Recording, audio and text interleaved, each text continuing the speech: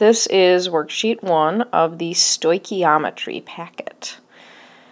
Fair warning, this is a worksheet that is usually relatively challenging for students at first, but have no fear, once you've mastered worksheet 1, worksheets 2 and 3 follow the same method and actually get easier. So put your focus into mastering worksheet 1 and the rest of the unit will come much more easily. The word stoichiometry is large and strange and hard to pronounce, but basically we are going to combine what we learned about a mole, that it's equal to a molar mass, Avogadro's number, and 22.4 liters of a gas, with the idea of a balanced equation. And when we combine those two ideas, we have a technique called stoichiometry, which basically tells us if we are given information about how many reactants we start with in a chemical reaction, we can predict how many products we will end with. And as you might imagine, that's very important to chemists. So let's look at an example. Right here, the example says how many grams of oxygen would be produced if we decompose or react 868 grams of mercury oxide. So I want you to notice, and this will be the case in all worksheet 1 problems, that we are given information about the reactant in grams, and we are asked to find information about the product in grams. So grams are a unit of mass, which is why worksheet 1 is called mass to mass problems. This is what will change in the other packet, or in the other, worksheets, but I don't want to get ahead of myself here. So let's focus on this example. The first step is really not going to be a step for you. It says to write a balanced equation describing the reaction. But I note here that the balanced equation in this packet will always be provided for you. So just kind of reorient yourself. Remember that in a balanced equation, we have our reactants on the left, our products on the right, and these big numbers in front here are called coefficients. And since oxygen doesn't have a coefficient, we assume it to be 1. Okay? Now, when we last talked about equations, we hadn't talked about moles yet. These coefficients, the 2, and the 1 here, they're actually telling you how many moles of each thing you have, and that's going to become relevant later on in this problem. So, once you have your balanced equation, your second step is going to be to pull information out of the problem. So you are going to write that in this problem they told us that we have 868 grams of mercury oxide. I'm going to write that right here over the mercury oxide in the equation. And in this problem I'm asked to find grams of oxygen, so I am going to write X grams, or some people write question mark grams, over the oxygen. It's really important at this point, as noted right here, that you cross out the extras. In other words, in this problem, they didn't tell us anything about mercury, Hg. So in this problem, that's just kind of like extra information in a math problem. And a lot of times, these extra pieces of information accidentally creep into people's calculations. Number 1 mistake I see on this worksheet. So cross out the extras. Don't be a victim of that mistake. Third step, you are going to write the number of moles below the formulas. So here's where we look at the coefficients. Since there is a big 2 in front of the HGO, that tells us that we have 2 moles of mercury oxide to start off with. Since there is no coefficient in front of the oxygen, that tells us that we are ending with 1 mole of oxygen in this reaction. So we rewrite them just to emphasize that. Okay, moving along. Our fourth step, something you already know how to do. we're going to need to calculate the molar mass of just the two things we're dealing with in this problem. In other words, the molar mass of the mercury oxide and the molar mass of the oxygen. Do not waste your time calculating the mass of the mercury because, again, it's just extra information here. Okay? You have done this calculation many times before in the moles packet, right? You look up the weight of mercury on the periodic table. You look up the weight of oxygen on the periodic table. You add them together. For oxygen, because there are two O's, you multiply the weight of oxygen by 2, right?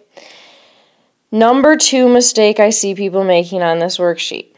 They look at the balanced equation and they say, oh, there are 2 mercury oxides. So they try to multiply this number here by 2, right? Wrong. Don't do that. Okay? Remember, a molar mass tells us how many grams are in 1 mole, regardless of the fact that in this particular equation we have 2 moles of it. You're going to account for that 2 moles later on in your factor label problem. If you do it now, then you're going to end up doubling your final answer. You don't want to do that. Your answer will be wrong. Okay. Step 5. Factor label comes back into play. You guys are pros at factor label now. Okay? This is going to look like a long, confusing factor label, but you're always going to set it up in the same way. You are always going to have 3 factor label steps in every problem, not only on this worksheet, but in the whole packet. All right? And on this worksheet, they're always going to go in the same order. So it's worth it to write down what I'm about to go through. All right. Just like always, we start off our factor label by writing down what we've been given, that we have 868 grams of mercury oxide, and what we want to find. So in this case, our unknown, we want to know the number of grams of oxygen. All right? Then, we need to set up our factor label. So, since we are starting off in grams of mercury oxide, the first step is going to be using the molar mass of the mercury oxide. So see how I wrote molar mass of the given? Mercury oxide is what we've been given information about, right? So we're always going to use the molar mass of the given in our first factor label step on this worksheet. Okay? We put the moles on top, and we put the grams of mercury oxide on the bottom so that we can cancel out grams of mercury oxide. It's not enough in this packet anymore to just write grams and moles, because this factor label problem is going to have grams and moles of mercury oxide, but later it's going to have grams and moles of oxygen. So you have to write the formulas in. 1, because you'll lose points on the test if you don't, and 2, in my opinion, more importantly, you'll get yourself confused and you'll put numbers in the wrong places, top versus bottom of your fractions if you don't. All right. Your second step. This is a step we've never done before in a factor label problem. It's going to be what I call the mole to mole step. All right? Follow me here. You've got to go back up to step 3, right here. And you've got to look at the fact that this equation tells you that if you start off with 2 moles of mercury oxide, you're going to produce 1 mole of oxygen. Okay, the step's a little different because it's not saying that 2 moles of mercury oxide is equal to 1 mole of oxygen, right? I'm not saying if you woke up one morning and somebody said, oops, we're out of oxygen today, we're going to replace the air you breathe with mercury oxide, that you'd be totally thrilled because they're equal. They're not equal, obviously. But this equation is saying that if you start off with 2 moles of mercury oxide, when it decomposes, it's going to break down into 1 mole of oxygen. And so that's where this mole to mole step is coming from. So we put the 2 moles of mercury oxide on the bottom and the 1 mole of oxygen on the top simply because our units tell us that we want to cancel out moles of mercury oxide that are on the top in our first factor label step, so we need moles of mercury oxide down on the bottom. All right? See how if you had not labeled moles of mercury oxide in the first step, you wouldn't have known if you should put the 2 moles of mercury oxide in the bottom of the second step or in the top of the second step. That's why using the formulas is so important. All right. Final step. The third step in this worksheet is always going to use the molar mass of the unknown, the thing that we're trying to solve for, which in this case is the oxygen. So, since I have 1 mole of oxygen in the top of my second factor label step, I need 1 mole of oxygen in the bottom of my third step, so they cancel out. That leaves me with the only units uncanceled as grams of oxygen, which is good because that's what I wanted to solve for. So now I go through and I do my multiplication and division, just like I did in the moles packet. I'm going to do my 868 times my 32, divided by 216.59, and then again divided by 2.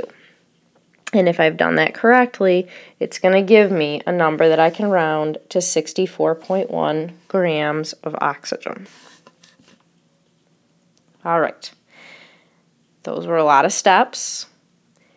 For the first couple problems that you do in class the next time we meet, you're probably going to need to go back to these notes and walk yourself through it step by step. The key to mastering this worksheet and this packet really is to be very organized in how you write things out. Make sure to label your factor label problem completely, including formulas, and walk yourself through each step. If you skip a step, you're not going to come to the right final answer.